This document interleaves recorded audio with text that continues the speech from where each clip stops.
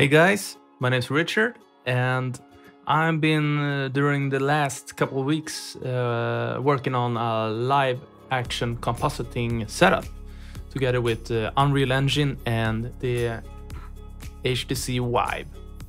I thought that I should share my progress in making a virtual production setup on a budget. This is of course something big companies been doing for years, but I think it's quite interesting to democratize the live action compositing business. And it also creates opportunities for filmmakers like myself to do cool stuff. So today I'm gonna show you how I capture the motion tracking of the physical camera into Unreal Engine.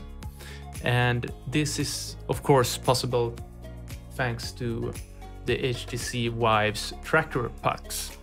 And one of those guys is tracking constantly the rotation and the space in the room you're in. So I put this tracker on one of my Ursa Mini Pros, which of course makes the tracking. And how all this works, I'm gonna show you what I've come up with. And here's a scene from an upcoming project I'm working on. It's like a downtown scene.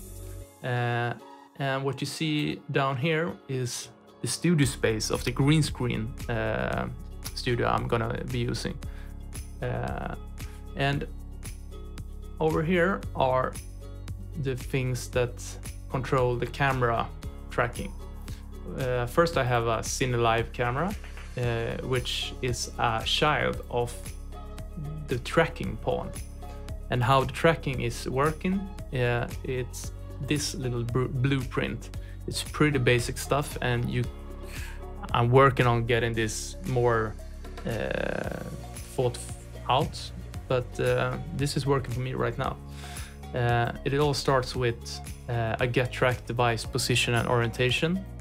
The orientation is going into a combined rotators, and this is only because sometimes when I'm turning on the tracking puck, the axes are flipped, and this is the best solution I come up with to fix that if that happens.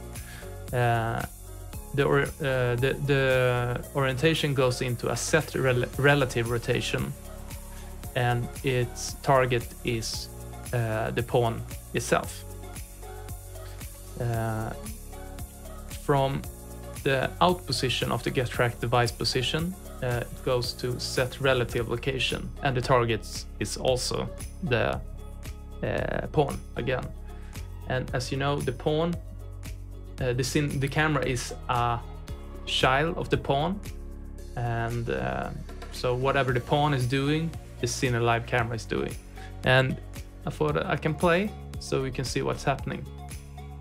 And here is the camera fully tracked. It's responding real time. It's pretty cool actually.